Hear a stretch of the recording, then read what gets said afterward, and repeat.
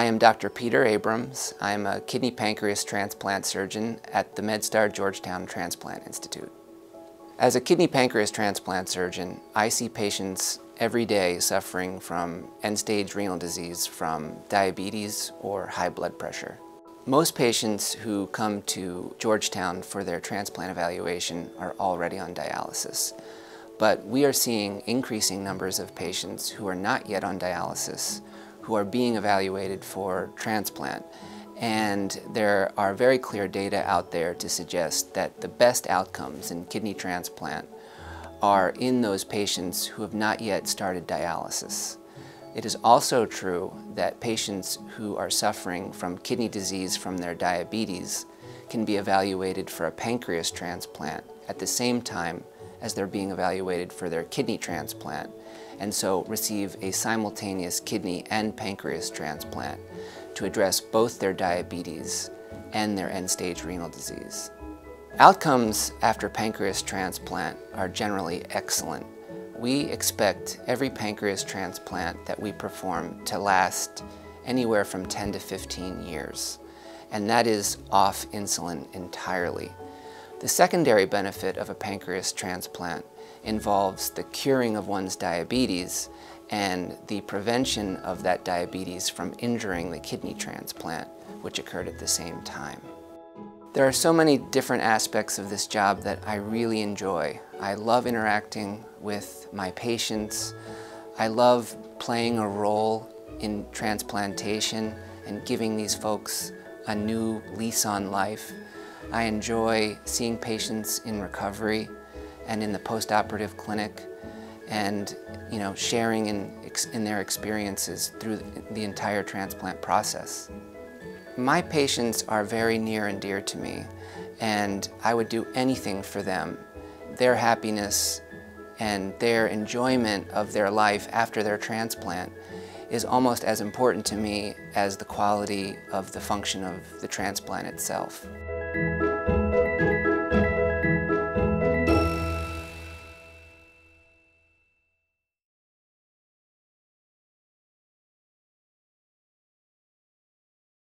The main benefit of pancreas transplant is that you are cured of your insulin-dependent diabetes. It goes away. So you will no longer be on any insulin. You will no longer have to check your glucose levels. You will no longer have to eat a diabetic diet. You will move on with your life and you will no longer be a diabetic.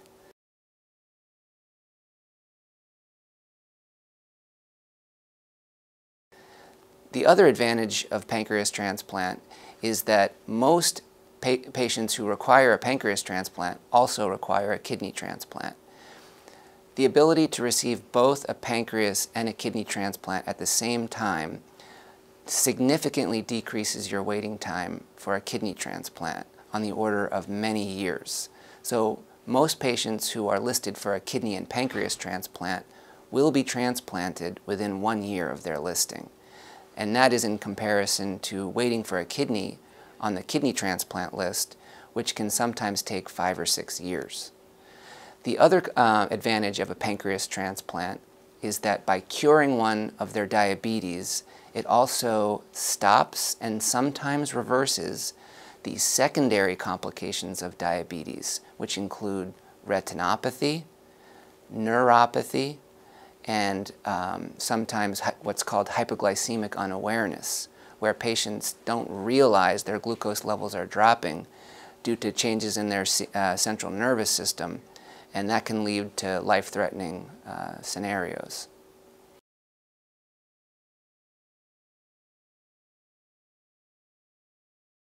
The easiest way to know if you need a pancreas transplant is to consider how difficult it is for you to manage your diabetes. If you find that your quality of life in managing your insulin-dependent diabetes is manageable, not too bad, you don't find yourself going to the doctor to seek advice, you don't find yourself being admitted to the hospital for diabetic complications, then most of the time these patients do not require a pancreas transplant.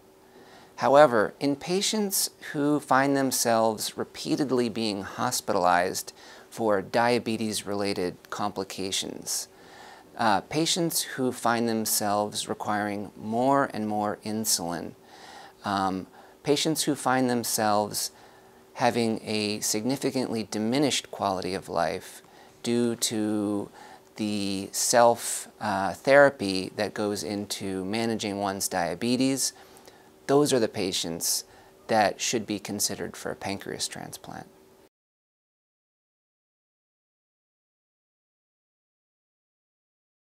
Patients on dialysis typically are either on dialysis because of high blood pressure or because of diabetes.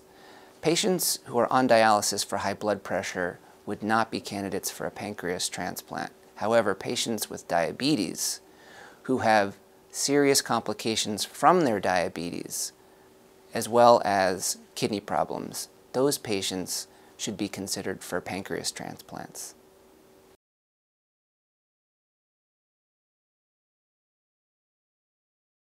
There are three types of pancreas transplants. There's combined kidney pancreas, pancreas after kidney transplant, and pancreas transplant alone.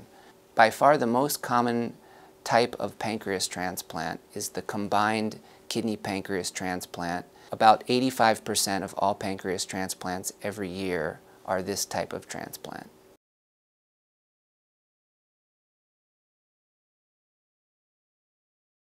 The benefits of a combined kidney pancreas transplant are many. The number one benefit of a combined kidney pancreas transplant is that you're getting two organs during one operation. That transplant is occurring much quicker than it otherwise would if you were only waiting for a kidney transplant, because the wait list for a combined kidney pancreas transplant is much shorter, and so the time to transplant is a much shorter period of time. You are curing your diabetes at the time of a combined kidney pancreas transplant, so the diabetes will not injure your new kidney transplant, which allows your kidney transplant to last much longer.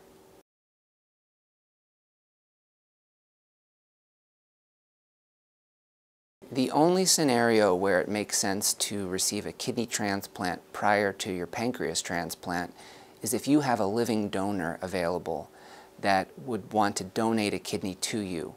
Living donor kidneys work the best and they work the longest, and so it makes a lot of sense to receive a living donor kidney transplant and follow that up after you've recovered from your kidney transplant with a pancreas transplant.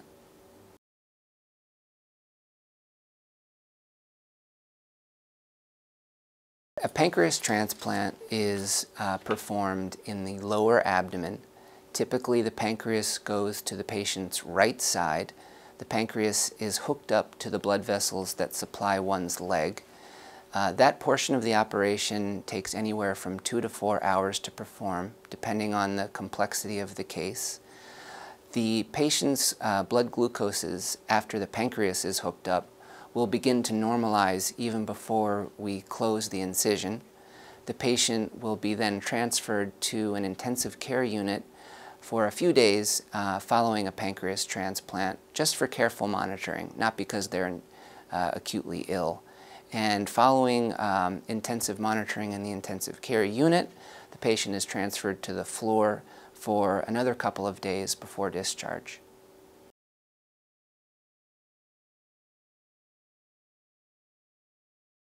A combined kidney pancreas transplant just involves both operations. So typically the kidney transplant is performed first, and it is placed on the left side of the patient. It is hooked up to the blood vessels that supply the patient's left leg. And following the completion of the kidney transplant, the pancreas transplant is then performed on the patient's right side.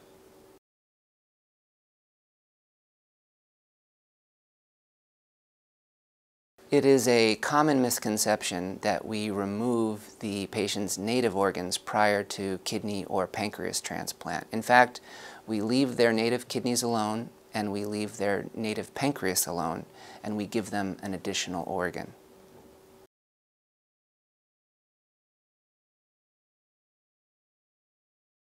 The main risk to consider in a pancreas transplant is that it is a big operation, and with any major operation there are always risks of bleeding and infection.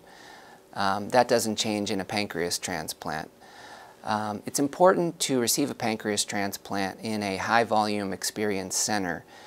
That way, any complications from a pancreas transplant will be identified early and hopefully managed skillfully so that patients can continue to do well.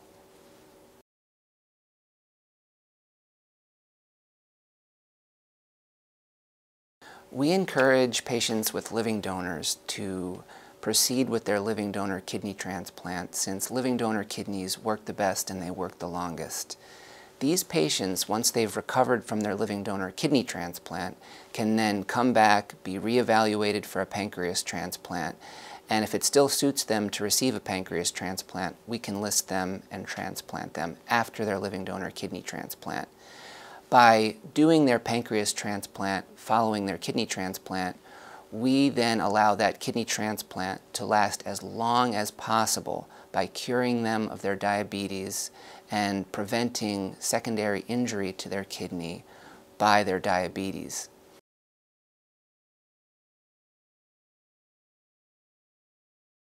There is no question that certain patients with type 2 diabetes can benefit from a pancreas transplant.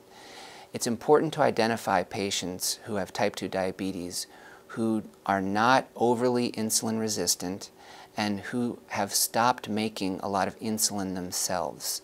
These patients tend to be thin and they tend to appear clinically like type 1 diabetics. These patients, with careful screening, can benefit from a pancreas transplant.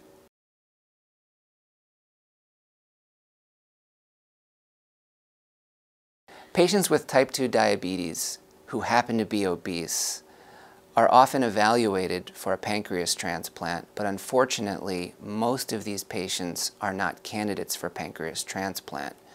We have found that the complication rate after pancreas transplant in obese type 2 diabetics is too high to justify doing the transplant, and moreover we find that the benefit in these patients is not enough to justify the risks that go into a pancreas transplant in this patient population.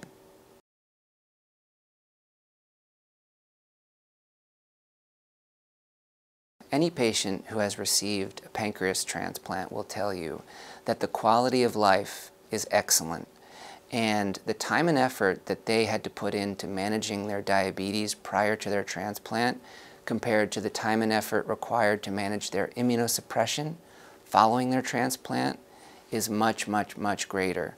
So I have yet to meet a diabetic who received a pancreas transplant who isn't thrilled with their new quality of life.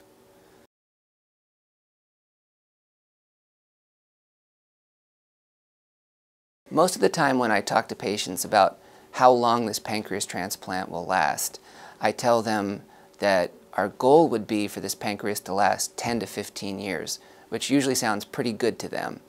We of course would like that pancreas to last a lifetime, but there are lots of factors that go into how long a pancreas lasts, namely immunosuppression, factors with the donor, factors with the recipient. So we try to optimize all of these variables so that the pancreas lasts as long as it can last.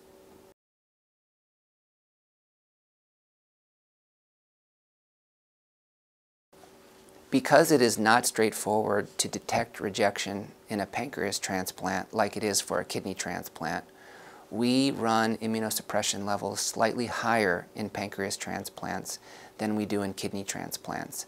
And that is true in the early post-operative period, and it's also true in the more maintenance, longer-term post-operative period as well.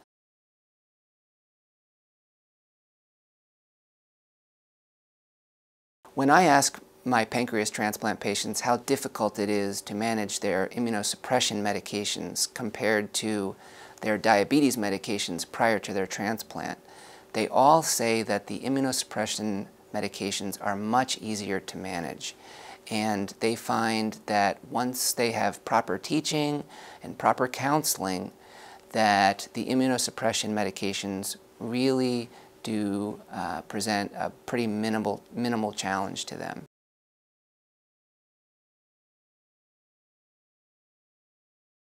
Most patients after a pancreas transplant will be in the hospital anywhere from 7 to 10 days. The early part of that hospitalization will occur in an intensive care unit for close glucose monitoring, and the latter part of the hospitalization will be on the floor, where they'll be walking around and eating a regular diet, getting used to their new medications, and making sure that it's safe for them to go home and spend the rest of their recovery at home with their loved ones.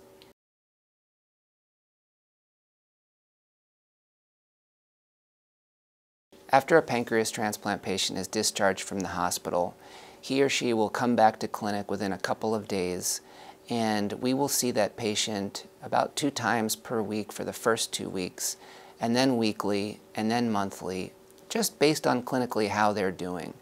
The more rapid their recovery, the quicker they return to their lives, and the less we have to see them in clinic.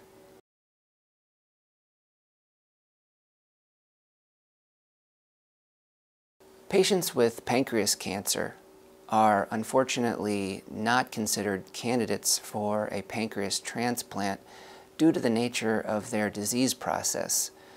The treatment of pancreas cancer usually involves resection if the disease has not progressed too rapidly, and chemotherapy following that resection.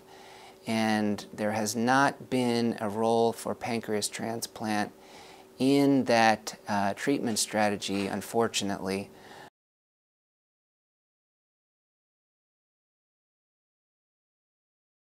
Patients after a pancreas transplant will be able to enjoy a regular diet. They will not be fragile to the point that their immune systems will not allow them to get on airplanes or enjoy public events. In fact, we encourage them to go to concerts and go to weddings and get on airplanes and live life to the fullest. The reason why we're doing these transplants every day here is to allow people to get back to their lives and enjoy themselves again.